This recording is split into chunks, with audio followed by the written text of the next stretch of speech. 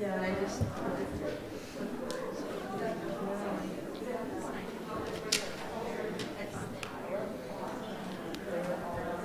Yeah.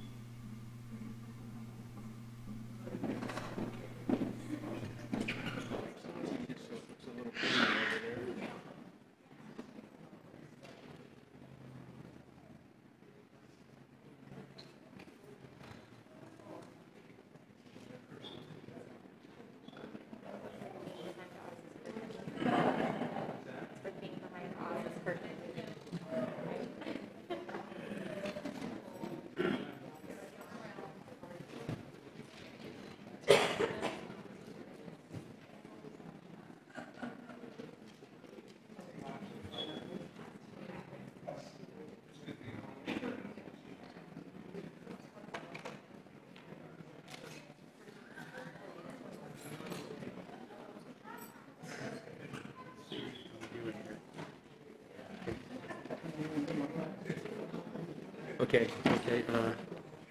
Let me just look back at Shelley real quick. I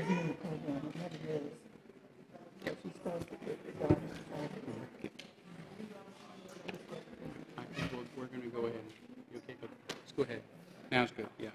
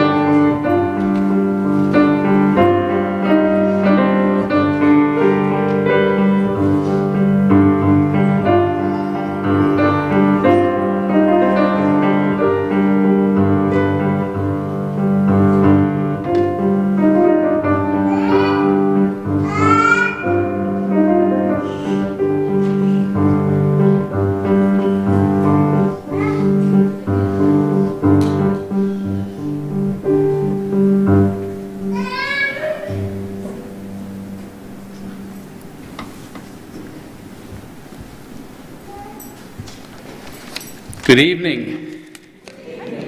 Welcome everyone to the Unitarian Universalist Church of Spokane and to our annual Cosmic Advent. And Shelley, I'm going to get you to turn my mic down just a little bit. Welcome to our annual Cosmic Advent service.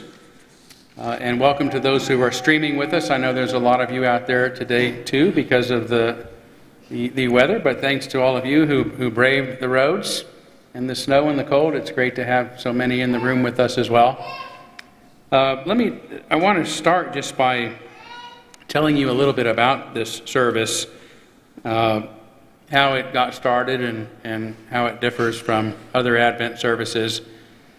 I created this service many years ago when I was still in Louisville. I can't remember how many times we did it there, but there was a tradition at our Unitarian church that our music director and her husband started, who were former Catholics, and they missed the Advent for the holidays. And it wasn't necessarily something that you would think Unitarians would be interested in having in their church, a traditional Catholic Advent service. But Mark was a wonderful classical guitarist, and it was a very quaint, small group of people that would come, and it turned out to be a really nice tradition. And when Mark and Janet moved away, we wanted to continue that tradition, but I am not an ex-Catholic, and so I did not want to do a Catholic Advent, and so I created the Cosmic Advent. And it differs from the more traditional Advent service in that we are celebrating not the advent of the birth of one child, but the advent of the birth of all children and the advent of the birth of life itself. This is a cosmic advent. It's the advent toward creation and towards all that is created. And so we will actually sing some of the traditional Advent songs as are included in our Unitarian Universalist hymnal, but we will be singing them within this context, which they sort of transform their meaning a little bit. We're also going to have non-traditional readings from a variety of sources around the world, a variety of traditions throughout time and around the world. So it's a somewhat different service, and also lots of wonderful music from lots of very talented people that are here today as well. So I hope that you enjoy this service as much as I have over the years. And we want to begin moving through our first step in the Advent, through the darkness and silence, and you're welcome to follow along with the order of service as printed in your order of service. So there you go. So I'll begin by noting that as precious as a gift as sight and sound are to all of us, those senses that help us put our world into some sort of rational order, all of us, like the universe itself, began in darkness and silence. That's where we begin. And if, as so many religions instruct, it is necessary to return now and again to our source, then it is not to our sense of order that we must return, but it is to the chaos of darkness and silence. The ancient Egyptians deified this darkness and silence as the goddess Nun, or Nu, similar to the Babylonian goddess Tiamat, a sea monster, a gigantic whirlpool, ready to swallow everything up. Even light itself cannot escape this voracious black hole, the womb of creation. The word chaos itself comes from the Greeks and refers to the original state of existence from which all creation sprang. That's what chaos means. It literally means empty space. But as physicists are now telling us, empty space, chaos, is really not as empty as it appears. We now know that the universe is comprised mostly of dark matter and dark energy, and at the core of every galaxy exists a gigantic black hole, including ours, too dense for stars or even for their light to escape. This is the heart of every galaxy. Darkness and silence. And even if we could manage to create true emptiness, void even of all subatomic particles, even invisible particles of light, cosmologist Brian Swimme tells us that something incredible happens.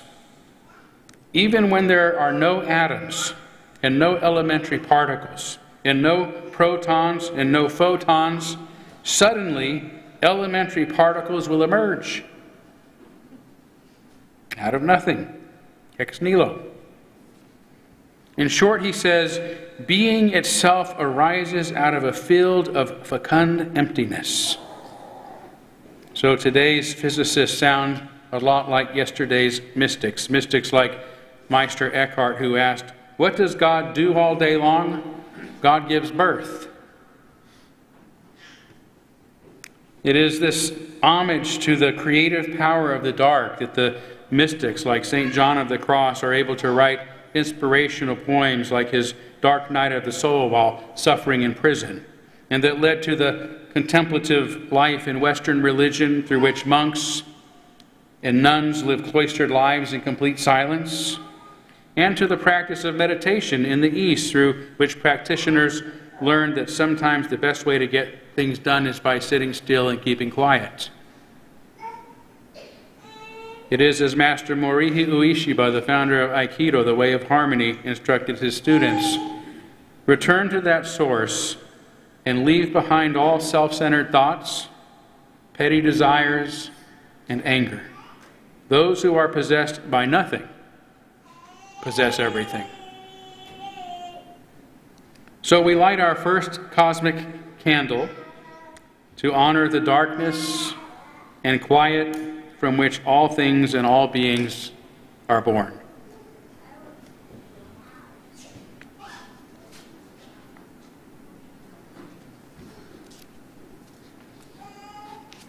And how wonderful to have the noise of a young one with us on a night like this, reminding us of these things.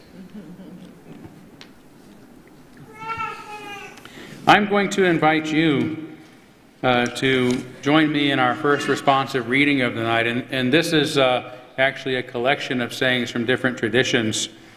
And so the words are printed in your order of service. And I will read those that are italicized and ask you as our congregants to respond with those that are not. In the beginning, when God created the heavens and the earth was formless, and darkness covered the face of the deep. O night, O God, O night more light than the dawn, O night that joined lover with beloved, beloved and lover transformed. Yet mystery and manifestations arise from the same source. This source is called darkness. Darkness within darkness, the gateway to all understanding. Cast off limiting thoughts and return to true emptiness. Stand in the midst of the void. This is the secret of the way of the warrior. One method, one path into spiritual depth is to let go of our images, even our most cherished ones, including all video images and audio images, and to be sinking into silence. So God blessed the seventh day and hallowed it, because on it God rested from all the work that had been done in creation. Let us have just a moment of silence.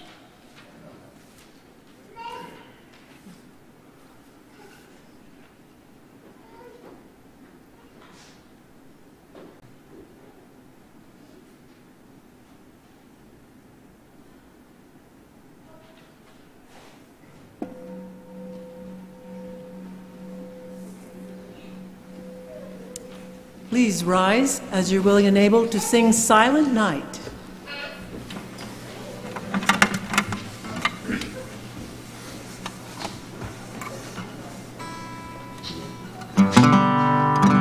Oh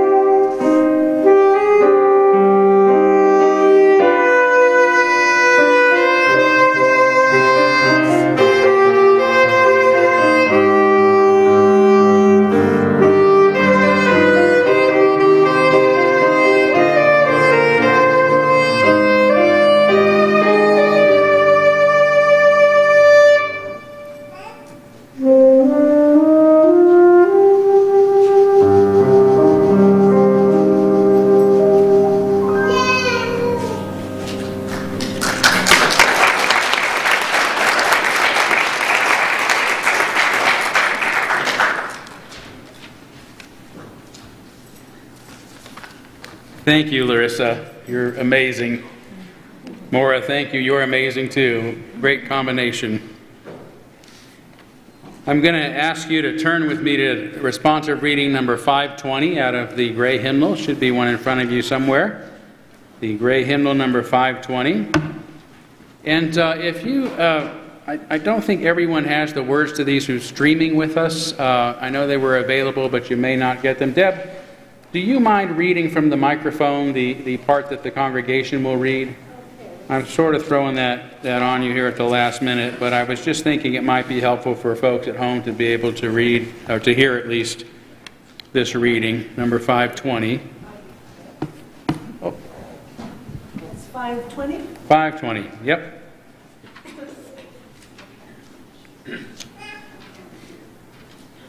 And so again, I will begin and ask the congregation to be our respondents. Number 520.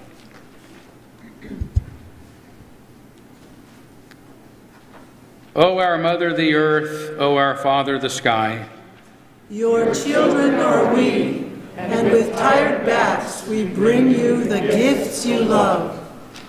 then weave for us a garment of brightness.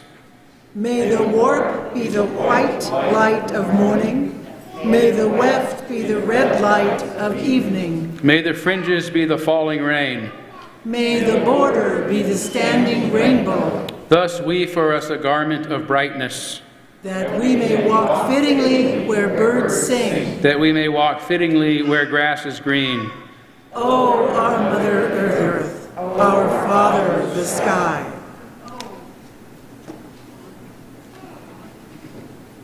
Thank you, Deb. Though we must remember the mystery from which all creation springs, the nature of the phenomenal world is light. All beings come from the stars and must continue to nourish themselves with light in some form. The food we consume is photonic energy that has been stored in the plants and other creatures that we eat. It was Einstein who first realized that matter and energy are the same, that E equals mc squared. And that energy comprises our bodies is light. Physicist David Bohm once went so far as to say that all matter is frozen light. Theologian Matthew Fox adds that this is not just true of human flesh, but of all flesh. The oranges we eat and the tea we drink, the grasses and the animals, the birds and the stars are all slow-moving light. Matter is light. It is very special light. The Jewish mystical text, the Zohar, means radiance, and it calls God's glory Shekinah, meaning brightness.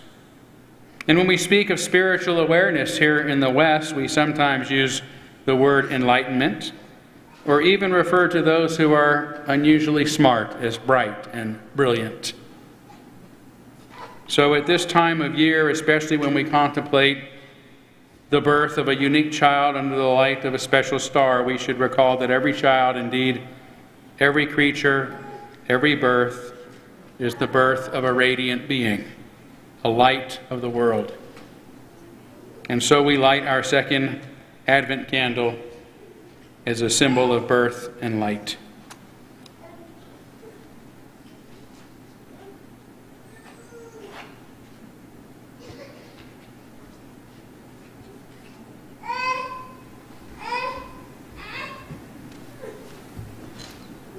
The universal mother, the mother of our songs, the mother of all our seed, bore us in the beginning of things, and so she is the mother of all types of people, the mother of all nations.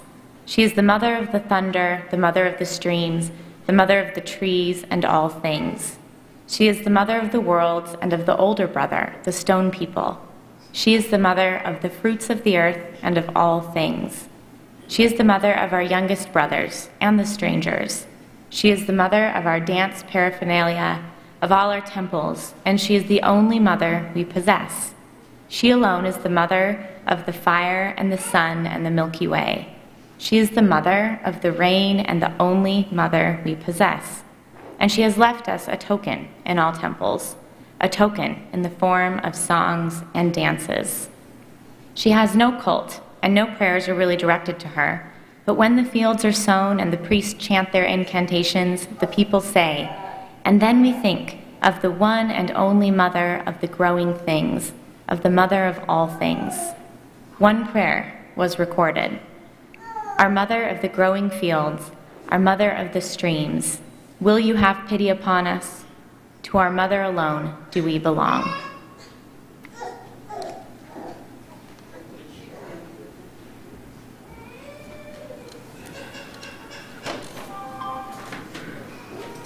Please rise to sing O Come, Emmanuel.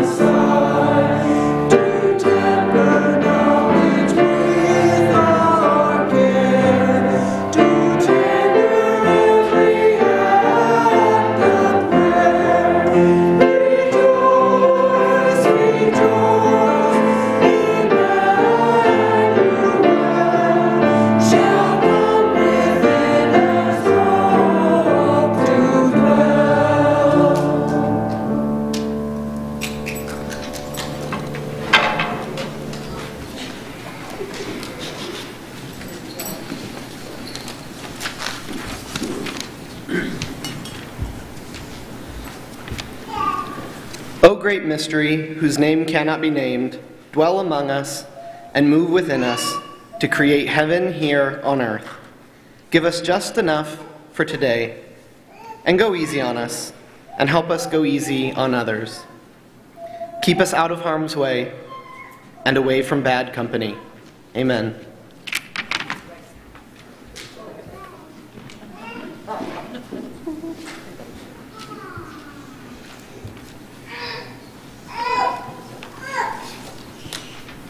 We have one more responsive reading, number 532, before our musical interlude.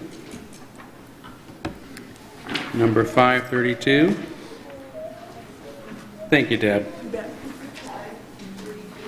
532.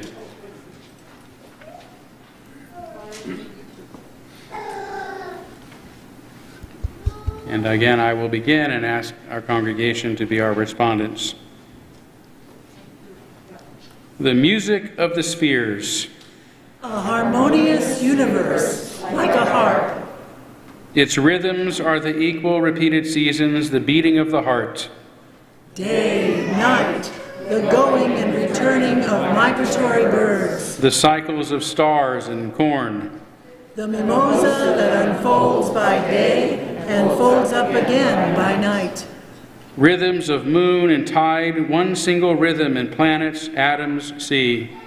And apples that ripen and fall, and in the mind of Newton. Melody, accord, arpeggios, the harp of the universe, unity behind apparent multiplicity.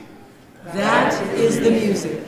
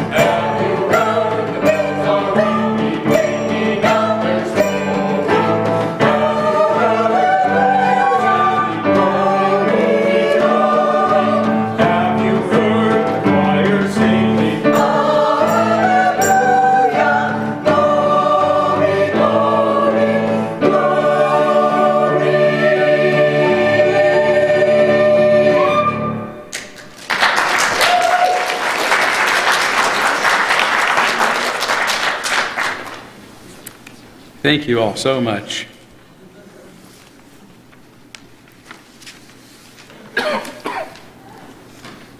Truly enlightened beings know that life is a rare and precious gift, and strive to receive this gift with celebration and with thanksgiving.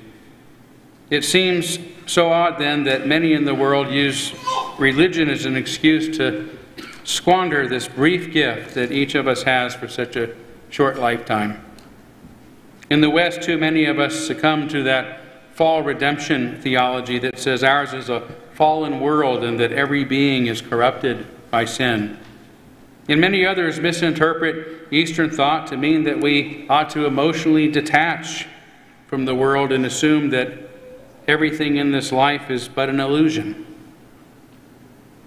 Certainly there is much beyond this life and much in this life that we will never comprehend, but this season reminds us to celebrate the incarnation of being, the embodiment of being, the manifestation of light into flesh.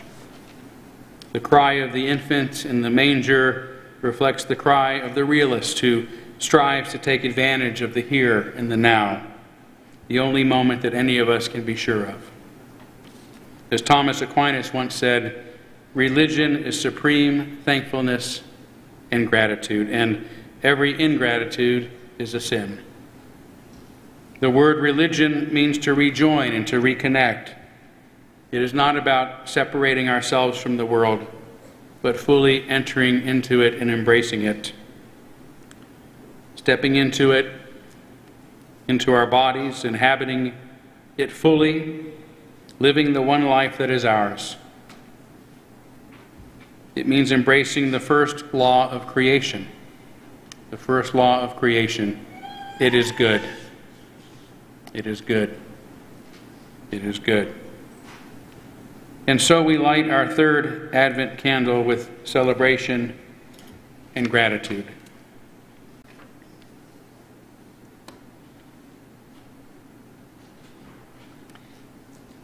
And we are now going to have a naming of the joys ritual. And I'm going to ask Shane and Dan to come forward. They're going to help you light votives, those who would like to. But this is just a ritual where you can come forward if you'd like. Light a candle, a tea light, set it back down, and speak into the microphone what your joy is. And I'm actually going to turn those microphones on before you do that. And then I'll model what this might look like.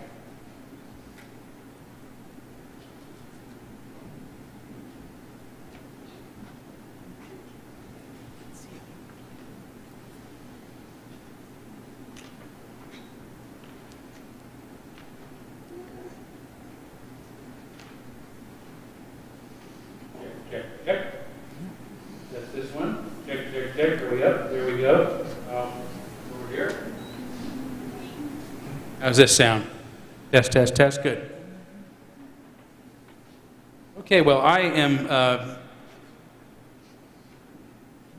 little taller.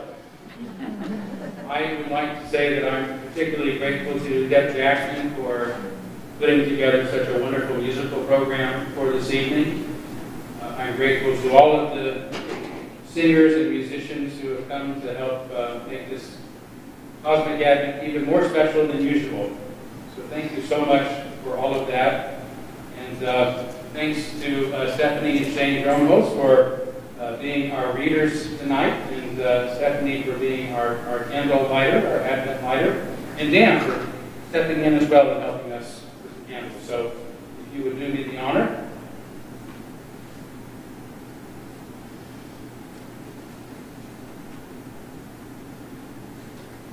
Please.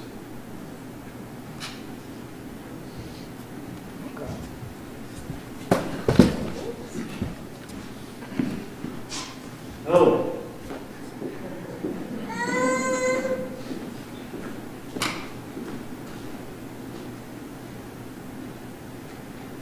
Family and friends.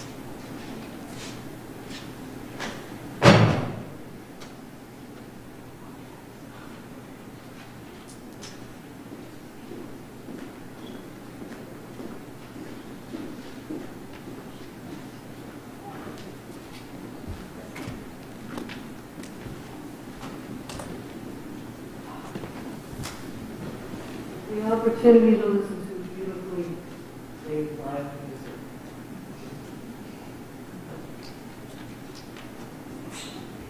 Winter games and the time to play them.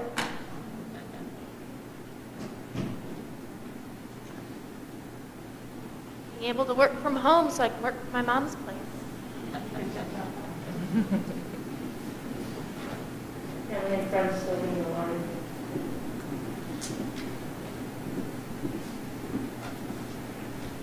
Having a family.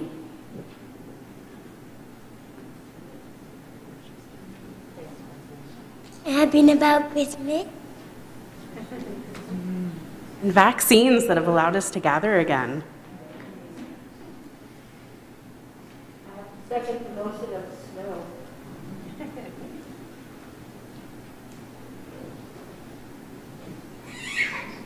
Having been Yusuf's mom, the light of my life. The joy of dancing. God bless her.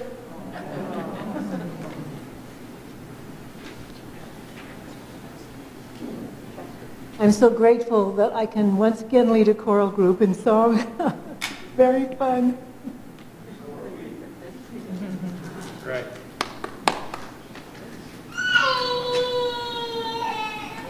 I'm grateful for comedy and humor and the ability to laugh. It seems like such a useless thing that only exists so that we can have more joy in our life, but I love to laugh and I love comedy.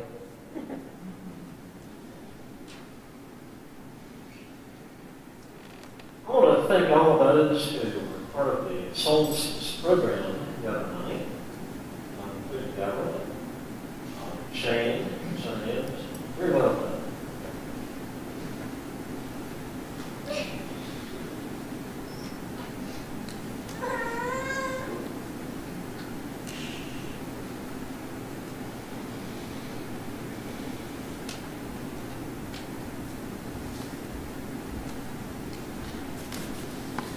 Can I light a candle from here? Great. I'm thankful for all of the children that are part of our congregation. All right, now a poem by Rumi. Give yourself a kiss. If you live in China, don't look somewhere else, in Tibet or Mongolia. If you want to hold the beautiful one, hold yourself to yourself. When you kiss the beloved, touch your own lips with your own fingers. The beauty of every woman and every man is your own beauty. The confusion of your hair obscures that sometimes. An artist comes to paint you and stands with his mouth open. Your love reveals your beauty, but all covering would disappear if only for a moment your holding back would sit before your generosity and ask, "Sir, who are you?" At that, the lover's life-changing face gives you a wink.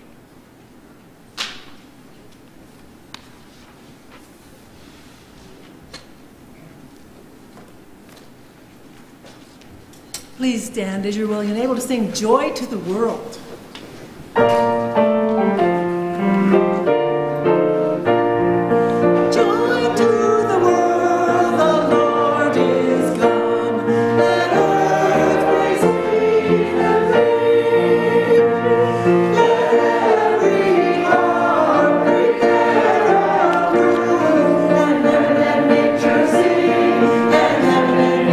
Sing, and heaven and earth and nature.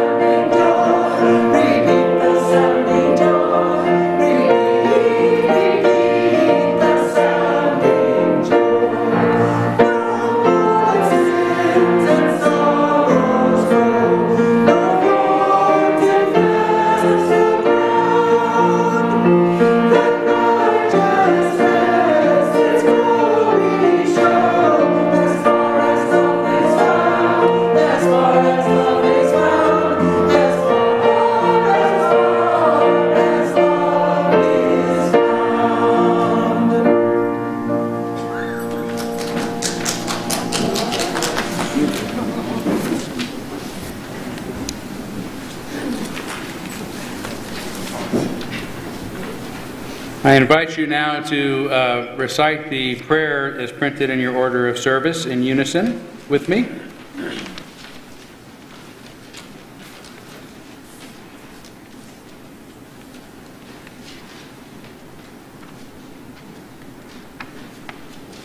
I hope it's printed in your... There it is. Lord, make me an instrument of your peace. Where there is hatred, let me sow love.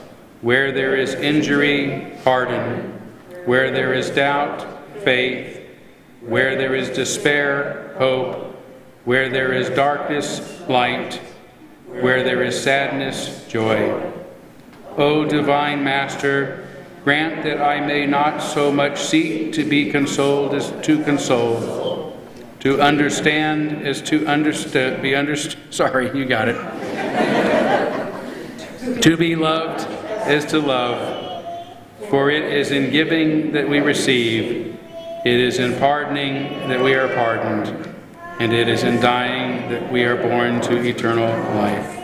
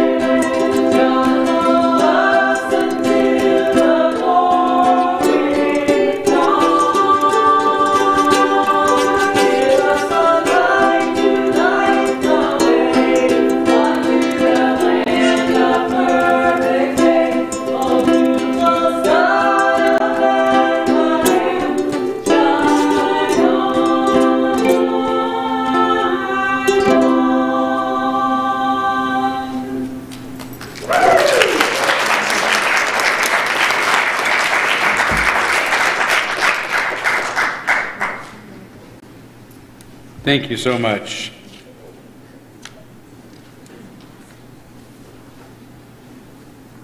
Truly living life in the here and now is never a selfish act. The law of the universe is attraction. Again, as cosmologist Brian Swim explains, at this cosmic level, the basic dynamism of the universe is the attraction each galaxy has for every other galaxy. Nothing in all of science has been established and studied with greater attention and detail than this primary attraction of each part of the universe for every other part.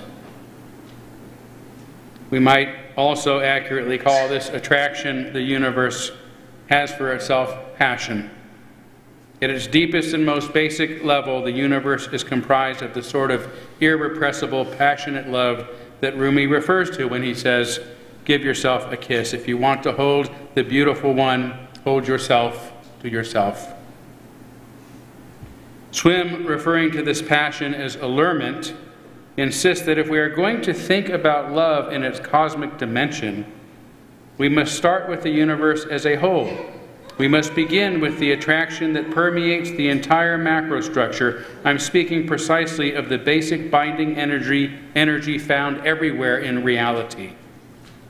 And once again, we see that science and religion are now meeting. Science is in agreement with Jesus, who taught us that God is love.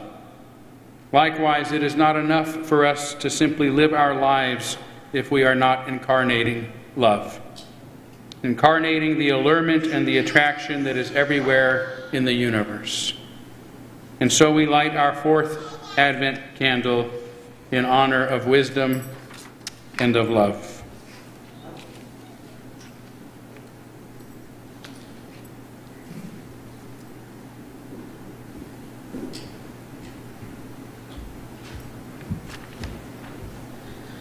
The Lord created me at the beginning of his work, the first of his acts long ago. Ages ago I was set up, at the first, before the beginning of the earth. When there were no depths, I was brought forth, when there were no springs abounding with water. Before the mountains had been shaped, before the hills, I was brought forth, when he had not yet made earth and fields, or the world's first bits of soil. When he established the heavens, I was there, when he drew a circle on the face of the deep, when he made firm the skies above, when he established the fountains of the deep, when he assigned to the sea its limit, so that the waters might not transgress his command. When he marked out the foundations of the earth, then I was beside him, like a master worker, and I was daily his delight, rejoicing before him always, rejoicing in his inhabited world, and delighting in the human race.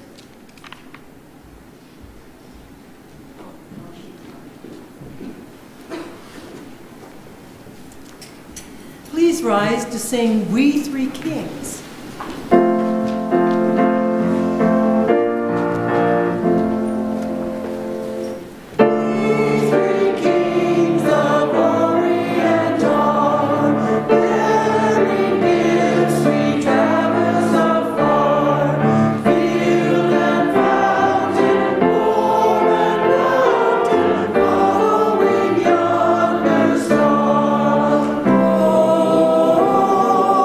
Star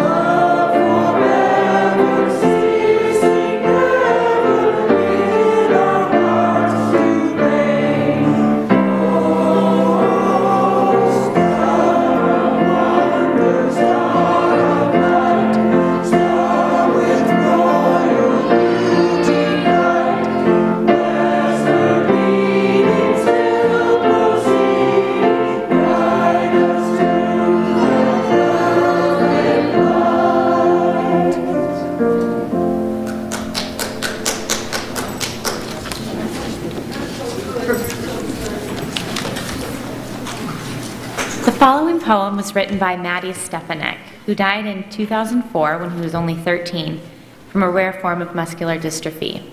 During his short life, he became a best-selling poet, a peace activist, and a motivational speaker. His hero and friend, President Jimmy Carter, called him the most extraordinary person I've ever known. Pinch of Peace. Dear God, tonight my prayers are for the world. We have to stop this fighting. We have to stop the wars. People need to lay down their weapons and find peace in their hearts. People need to stop arguing and hating. People need to notice the good things. People need to remember you, God. Maybe you could come and shoot a little bow and arrow pinch into all the angry people's hearts, God. Then they would feel you again, and they would realize what they are doing and how horrible the killing and hating and fighting is, and they might even begin to pray. Then they could reach in and pull the little bow and arrow pinch out of their hearts and feel good and be loving and living people again. And then the world would be at peace, and the children would be safe, and the people would be happy, and we could all say thank you together. Amen.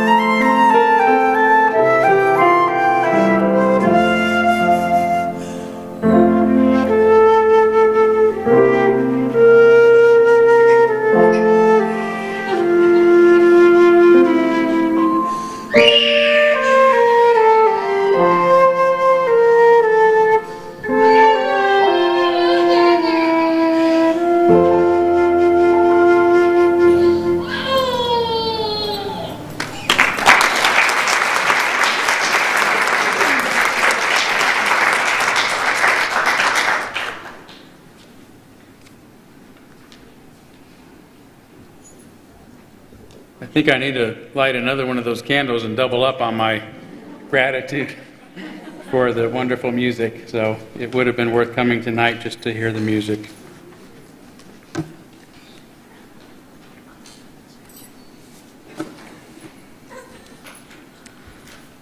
So finally, as we contemplate the darkness and silence from which we come, the light and radiance through which we live, the celebration and gratitude incarnating the love that is our true nature and the nature of our universe, it must not be forgotten that love is a verb, not a noun. Love must be lived out, and the way that it is best expressed is through justice and compassion. Where there is no justice, there is no love. For as Meister Eckhart understood, compassion means justice. Matthew Fox proclaims, the prophet interferes with the injustice, the unnecessary pain that reigns on the earth and its creatures when humans neglect justice and compassion. Justice and compassion, again, are one and the same. Justice is love lived out. The prophet, Fox goes on to say, is but a mystic in action. So the advent toward life is a march toward justice. And justice, depicted as a blind goddess holding scales by the ancient Greeks, reflects the harmonious balance that sustains the entire universe. Thus, it is justice, the incarnation of love, that is both the Alpha and the Omega of our faith. It is the beginning and the end of our cosmic advent. So we light our cosmic candle in the name of transformation and wholeness, in the name of equality and justice for all.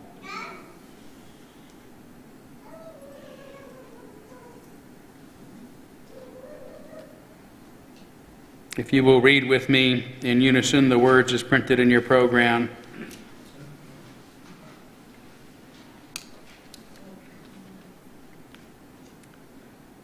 When we leave Mass, we ought to go out the way Moses descended Mount Sinai, with his face shining, with his heart brave and strong, to face the world's difficulties.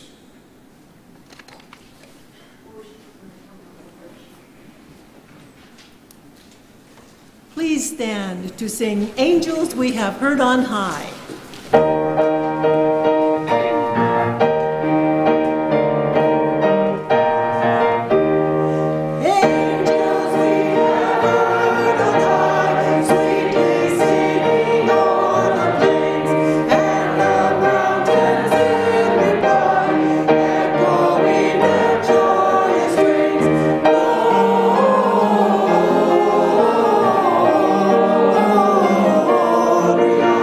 Gloria